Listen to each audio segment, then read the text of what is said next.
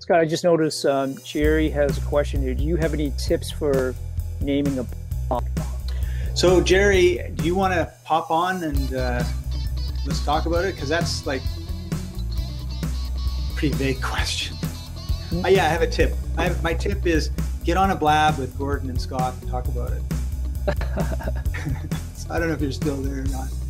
It depends on what your topic is. And then it also depends on what your audience is looking for. So your topic could be totally different than what your audience is looking for. They may not know that they need your thing.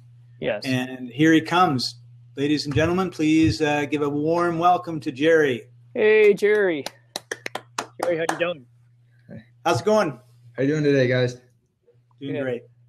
So no, I definitely appreciate the time.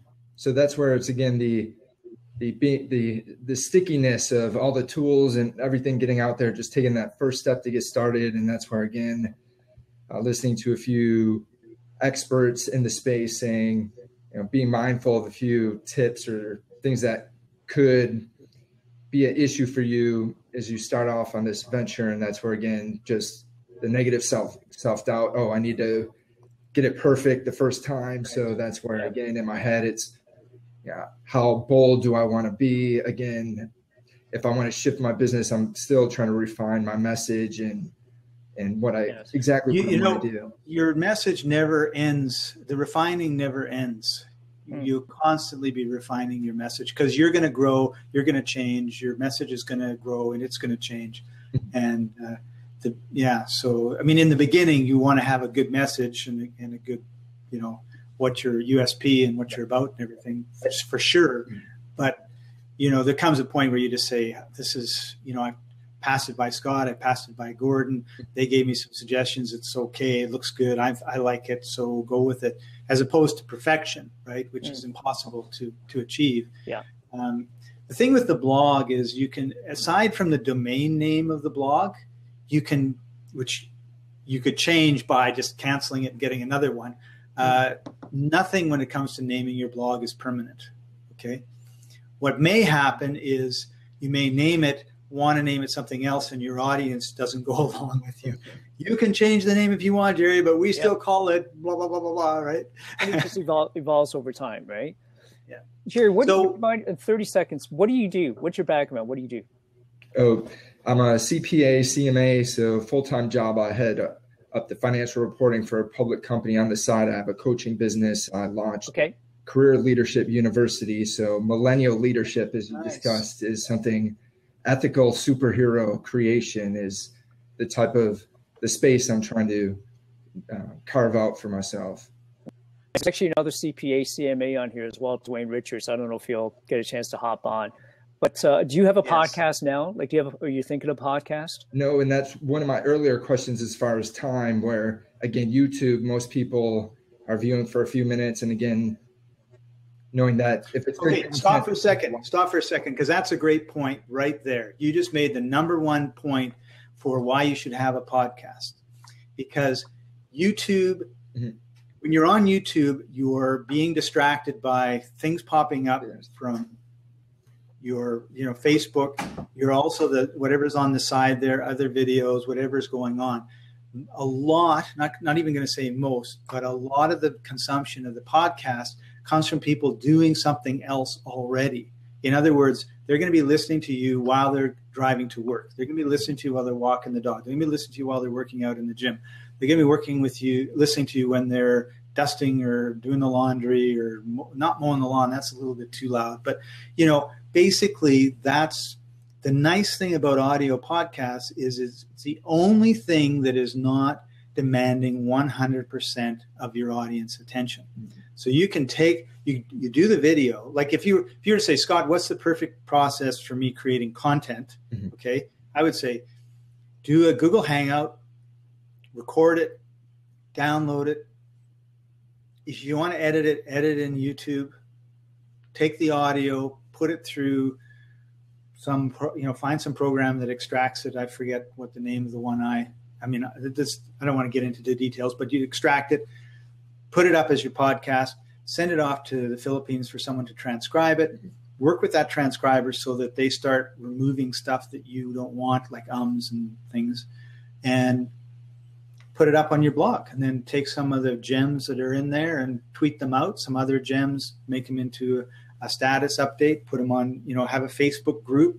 In the Facebook group, you post a link to your YouTube video, to your podcast, to your blog post. And you want to drive all the traffic to all the places, right? Because you don't know if someone's going to find you on Facebook, be one of your friends on Facebook or a friend of a friend on Facebook, and then they go to your YouTube, and then in the YouTube description, it's see us on Facebook, here's our podcast, here's our Twitter, all those sort of things. And the beauty of it is, just as an aside, because, wow, that's a lot of work, YouTube has a template default thing. So you can take a whole bunch of text and stick it in. So you never have to type in your Twitter handle and your podcast URL all more than once. You just do it once, and it sticks it automatically into YouTube. In my podcast world, we have a thing called snippets. Same thing. You just put all this content in, and then when you go to do your live episode, you just click snippets at the bottom. And if you have more than one, you pick the one you want, and it automatically populates. Now, you don't want to have that as your only content, but that's the basic stuff you want in every show. And it doesn't matter if it's on YouTube or a podcast or even in your blog. Usually on the blog, you'll see it on the side as opposed to as part of the post. And then it's just one or two lines or a couple paragraphs. Today, Jerry and Gordon were talking about and you're done, right? A nice title, and away you go. So, and then you can get more involved if you want, right? You can get graphic artists putting a picture of you and Jerry, you and Gordon, doing something or whatever, but that's not what we're talking about. We're just talking about the bare bones. So once you have it set up, it can be very quick and very easy. And 10, 15 minutes is lots for a YouTube video and a podcast. It's amazing. Amazing. So, I want to welcome the folks who just joined us. Again, it's thanks, guys. I'll jump off soon. Thank you, Jerry. Thank you, Jerry. Let us know how you do. Great. So I just want to again welcome everyone on here. You got Scott Patton and myself, Gordon So, who's your co-host for our first My Podcast World, Blab. And it's interesting because, Scott, I think this is the second Blab. This could be the second or third Blab that I'm on. Yeah, I'm forcing you against your will to be out there. And talk about, coming outside of your comfort zone. I'm usually the person behind the scenes, so I don't really like to be seen. So even, you're such a liar. Being on here, right? I try and give a course on reverse marketing in Toronto, and every 10 minutes, Gordon's pushing me off the stage. No, wait, Scott, I want to talk about this. No, that's amazing. Well, reverse marketing, we'll talk about that another day, folks. If you guys don't know Scott, in my opinion, is the godfather of podcasting and also teaching clients how to make money online. And if you haven't had a chance to meet Scott, reach out to him afterwards. Because Scott, I hope you don't mind me sharing this. I know in the last 2 months, you've been in Belize, you've been in Panama, you've been in Colombia, you've been in Hawaii, you've been in Maui. I don't know if I missed any other places, but that to me is the They were a little longer than 2 months ago, but anyway. That to me is the true lifestyle of an internet marketer, right? Because there's a lot of people who talk about driving traffic, getting leads, and making money online. I know, you said it's more than 2 months ago, but you were gone for how many months? Well, 10 weeks. 10 weeks, right? That's a long time. Yeah. Right? And I'm jealous because I remember doing Skype calls with you, and you're either on a beach or you're somewhere in South America, and you're still building. I'm always mean to you, Gordon, because I made sure whenever we did a Skype call, I had a beautiful backdrop that I could show off. Yes. Now, Barbara just said, answer to Jerry's question earlier is, if you're going to blog, your name should be meaningful to what you're doing, which is true. Yes. Scott, do you have another question? I was just going to say hi to Tim. Tim's in Queensland, Australia. Good to see you, Tim. Oh. And he talked about preparing show notes the most time consuming. You want to avoid writing a novel, Tim, if you can. And what I like doing is, what I said is I have a default in YouTube and I have a default in Snippet in My Podcast World. And that's where the majority of the text goes in. And then I just spend, 5 minutes putting about 2 paragraphs of content that isn't really what's in it, as opposed to a teaser of what they're going to get from listening to it. And yeah, so that's my advice on that. Very nice. Let's see, Scott, I was just going to mention about my podcast world, just very, very quickly. Sure. I know, my business partner, Randy Goodman, who is the founder of the Toronto Women's Expo. She has her show called the Empowerment Radio Show. And I didn't follow it too much in terms of the logistics, but Randy was telling me a while back that her hosting was about $10 a month. So I always thought, we're paying $10 a month for hosting. And we probably were at one point, but as our usage and our bandwidth went up, one day Randy said, well, we're paying $80 a month for our hosting for a podcast. I thought, wait a minute, wasn't it $10 a month? She says it was $10 a month. Now it's $80 a month. And by the way, we're up here in Canada, so $80 US is like about $1 million to us, right? Mm-hmm. So needless to say, when I found out that my podcast world has a package where it's under $100, like $99, and you get unlimited hosting for a year. Could you talk a little bit about that? Because I had some people say to me, well, wouldn't the quality of the service be terrible if it's only $99 a year? Well, it would be if Scott was delivering the service. Scott's not, fortunately. Amazon is. And I think the reason that we use Amazon was we figured they're a multi-billion-dollar a year company. They're totally online and dependent upon their internet connection. So if there was anybody in the world, and at that time, by the way, because this was 2009, there was no Google Drive. I don't think Dropbox was really around. Amazon Drive didn't exist. So there wasn't like I had a lot of alternatives. But if you had to depend on somebody, who is it going to be? Well, it's not Microsoft, I'm sorry. Apple, perhaps, Google, perhaps, Amazon, perhaps, eBay, perhaps, and then it kind of drops off. So when I realized that I could have the podcast episodes hosted on Amazon, and Amazon would do a really interesting thing. Let's suppose, for example, that you're in New York and you have a large following in Australia.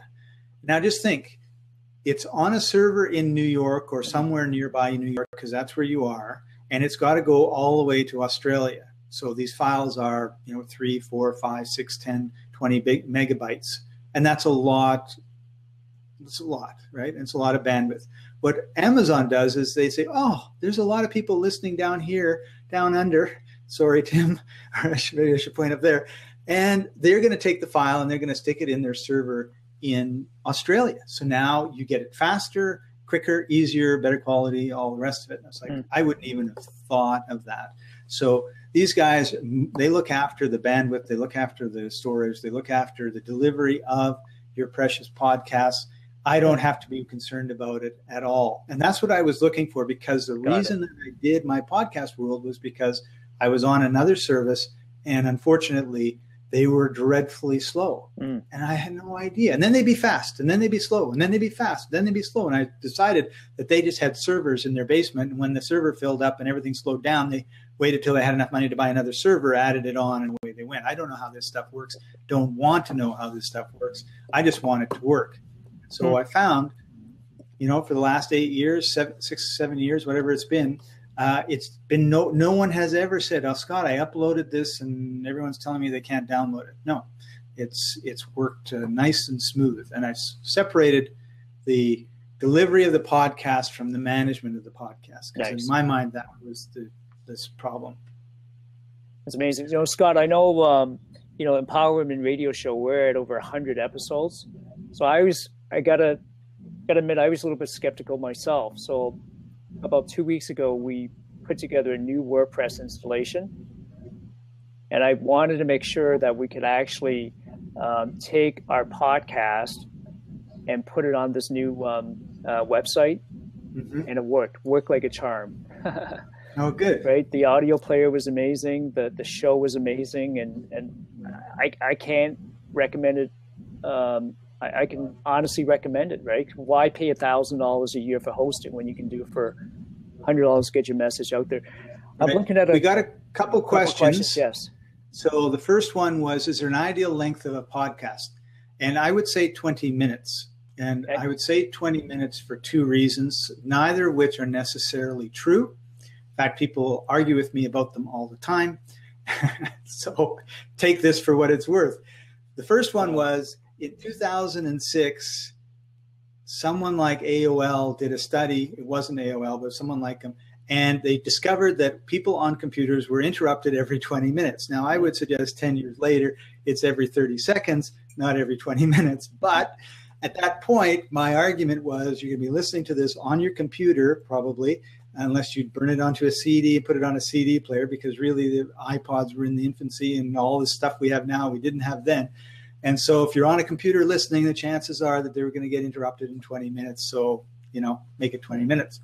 Then what I discovered was the average commute in North America is 20 minutes. So it's like, oh, okay, so just do it so that they can listen to the whole show by the time they get to work. And of course, then it was, my commute's an hour and a half. So, depends where you are and where your audience is. And then the third thing, if I can remember it, was TED Talks. Guess how long you're supposed to talk on a TED Talk? 18 minutes. Wow. So close enough to 20. So that's that. If you were looking for ideal, that's what I would say, and really the actual ideal would be as long as you can keep your audience engrossed in what it is that you have to say while respecting the fact that they have a life and they can't be on for 24 hours. So, yeah. And you can say, people can take your podcast anywhere, right? They're driving, they're going for a run. Scott, one of my daughters just finished university, and I was asking her, what do you listen to when you drive to work? And really, what I was looking for was, I was really curious, like what type of music she was listening to on the radio.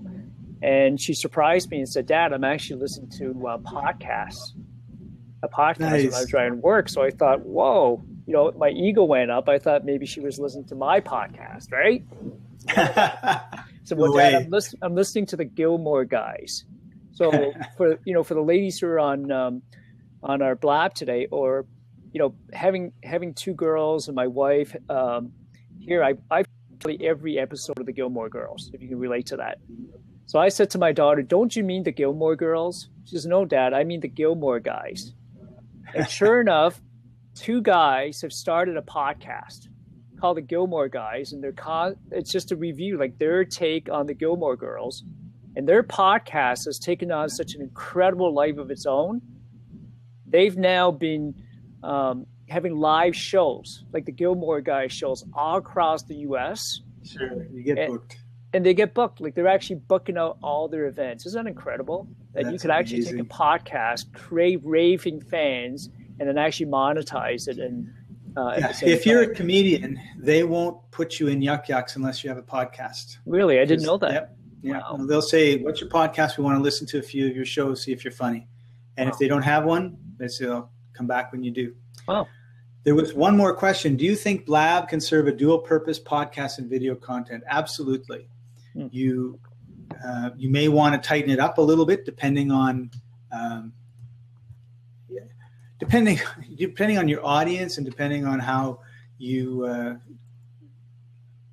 what you want to do, your own personal preferences, right? Like, I don't really have a problem at all. This is a live show. I'm going to put a little intro at the beginning. I'm going to put some music. I'm going to put music at the end, and I'm going to take the audio out of this video, and I'm going to pop it up on my podcast. And, I think that's fine. Other people are going, no, we should cut out Jerry, and we should do this, and we should move stuff around. And it's like, I don't have enough time in the day as it is. So, but I think that's the perfect thing to do. Get on a Blab or get on a Google Hangout. You've got your video done, and then extract the audio. Now you've got two of the three. You just need to transcribe it. Or you could even, I don't want to get into the technical stuff. There are other ways you could do it, but they're not usually as good as getting a transcriber. Mm-hmm. Awesome. Scott, I know we mentioned to some of the folks that were hopping on through some of our communication that you may have a couple of courses, like podcasting courses, that you could hope I'm not getting into trouble here. I think you said, I'm glad you reminded me, because I forgot. Yeah, you're going to give it give away a couple of your courses for free. Is that true? Yes. I'm going to give, first of all, if you don't know how to podcast, I'm going to give you a course that's going to show you how to podcast. Secondly, I just launched today a course with Daniel Hall, who is the real fast guy. It's how to do something real fast. He's just a great branding. And I've known Daniel for probably, well, I've been associated, I personally know him probably 6 or 7 years, and I've been interacting with him for 10. And he originally, not originally, but my original connection with him was give speeches as you cruise the world, or cruise the world free by talking. And I thought, oh, I would really like to do that, And then I went on a couple cruises, saw the speakers and thought, they're not really that good. I could be better. But do I really want to do that as opposed to just enjoy the cruise? And even though they're only on for a couple hours a day. And so I moved on to other things. But originally that was like, oh, yeah, I'd love to be. Well, plus it was 6 months at sea. And I decided after 2 weeks on a cruise ship, that was enough. I wanted to get off. So, but the thing is you try stuff and you learn, and then you decide yes or no, right? If I hadn't gone through that process, I might still be thinking I wanted to spend 6 months at sea, and resenting the fact that I hadn't. Now I'm quite at peace with spending more time on land. But I'll get you those links. I'll put them in the live chat for everybody. Yes.